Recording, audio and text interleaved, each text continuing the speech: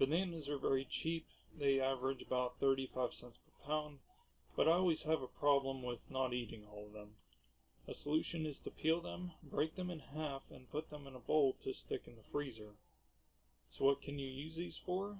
Frozen bananas are great in smoothies. If you love bananas, you can make a banana smoothie by simply blending many banana pieces with milk, ice, and maybe some pineapple.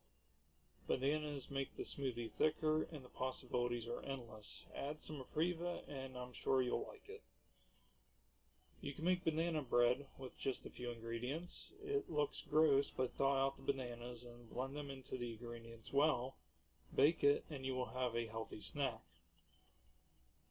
Another thing is deep-fried banana puffs. You just blend 3 bananas, 1 egg, 4 tablespoons of sweetener or sugar to taste, 1/2 cup of milk, 1 teaspoon vanilla, 1 teaspoon baking soda, and 1 1/4 cup of flour.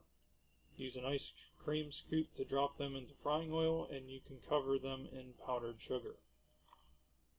And that's pretty much it. Bye.